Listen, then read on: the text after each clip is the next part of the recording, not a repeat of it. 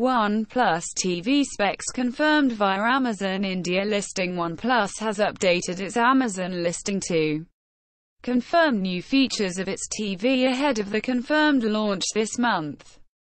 OnePlus TV will sport 8 speakers, producing a total of 50 W output along with a 55-inch 4K QLED display screen.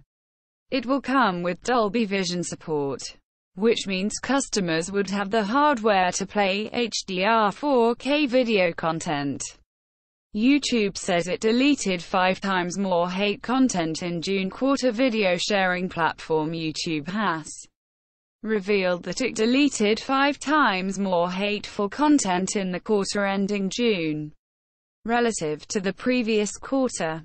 This included over 1 lakh videos, more than 17,000 channels and nearly double the number of comments to over 50 crore. YouTube added that more than 80% of the auto-flagged videos were removed without a single view.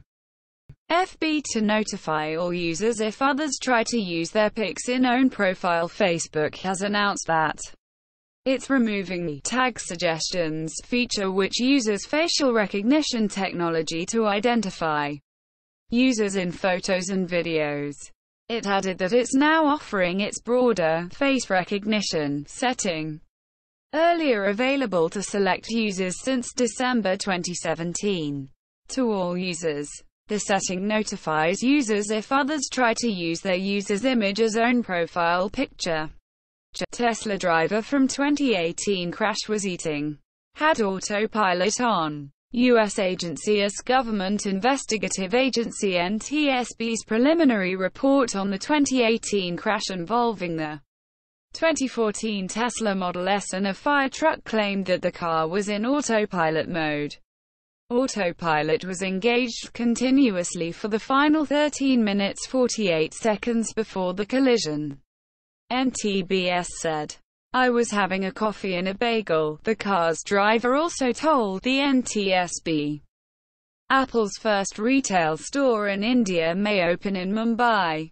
Reports as Apple plans to set up to 3 brick-and-mortar outlets in India besides an online store. Reports claim that Mumbai may get India's maiden Apple retail store.